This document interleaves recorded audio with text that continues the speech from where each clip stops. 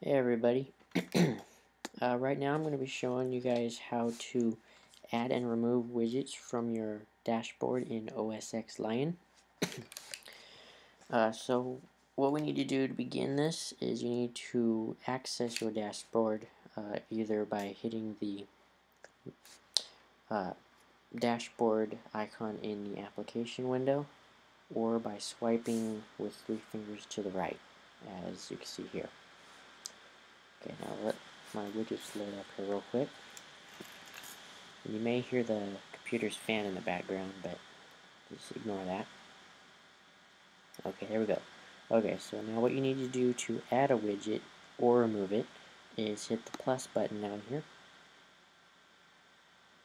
and then select any of your already installed widgets from your widget bar down here. Say I want to add this tile game, so you hit this and the widget will pop up. You can drag it anywhere you would like, so say I want to put it there, hit the X button, and then you can play that tile game, and it'll mix up the tiles, and then you can hit stop and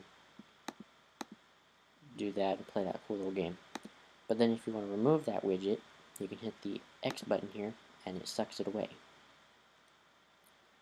So now the way you manage widgets and add new ones, download new ones, is you open up the Manage Widgets button here, and then you can scroll through all of your installed widgets in a different view rather than the widget bar down here.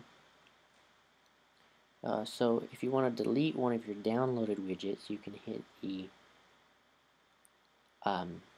little icon here that is the delete button, which I don't want to delete right now, but you just hit that and it'll ask you if you want to delete it, and you can hit OK. And then you can sort by name or by date. My preferred is name. Then to disable a widget, you can uncheck it like so, and then recheck it to re-enable it. And then the way to download new widgets is by hitting more widgets like here. It'll take you into Safari to Apple's dashboard widgets website, and then you can go down here and scroll through all of the widgets by category. Now, say you want something in status, and you want something about your battery information. You can hit that. Actually, that one didn't work last time I did. Let me try something else. I'll just do chrono clock. Okay, hit that, and then when you're ready to download it, hit the download button. It'll fly over into the download section over here, and then it's going to ask you if you want to install it. So hit install, and it'll bring you to your dashboard, and there you go. There's your newly downloaded widget. So if you want to keep it, you hit keep, and then there you go, and then you can hit it and it'll start timing you with this specific widget. And then, like I said, if you want to remove that current widget, just hit the X button and it's gone.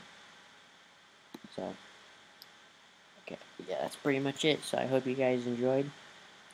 I help you guys out with your wanting to know about widgets on the new OS X line. So yeah, thank you guys for watching, and please subscribe, like the video, and comment below if you want to know anything about the widgets or have any questions. So don't be afraid to ask. I'll be sure to reply to any of you guys' comments. So yeah, once again, thank you for watching, and peace out till next time, everybody.